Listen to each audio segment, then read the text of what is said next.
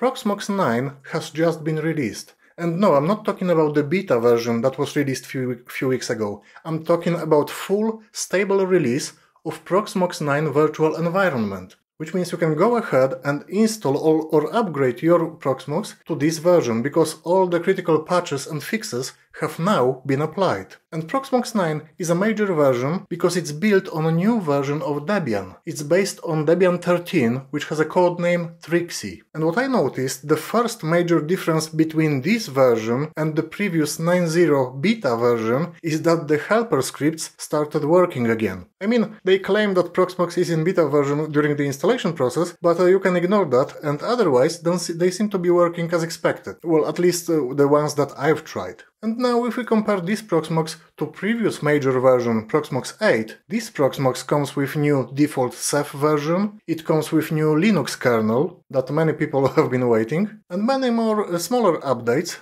but the biggest upgrade is probably a support for snapshots on thick provisioned LVMs. Which means if you have like storage area network and you connect to it over a SCSI or fiber channel interface, you have now built-in support for those snapshots, a feature that was missing in previous versions of Proxmox.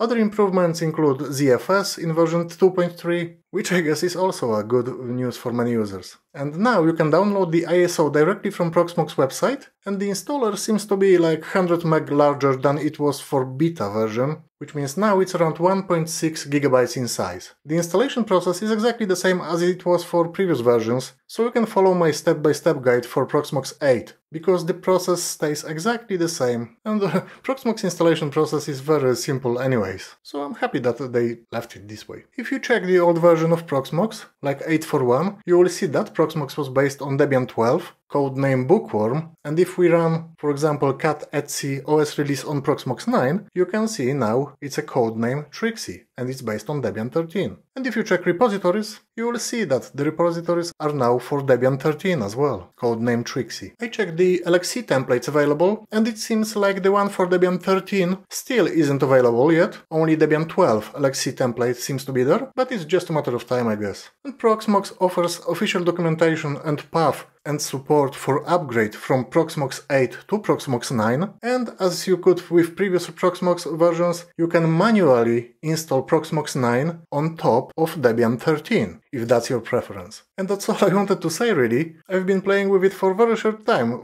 so far, but can't see any major problems with it. If you find any problems or non-working containers or virtual machines, then please let us all know in the comments. And if you want to learn more about Proxmox or Linux or cloud, etc., then please remember to join our Automation Avenue platform, where you can find loads and loads of very useful materials. So thank you for watching.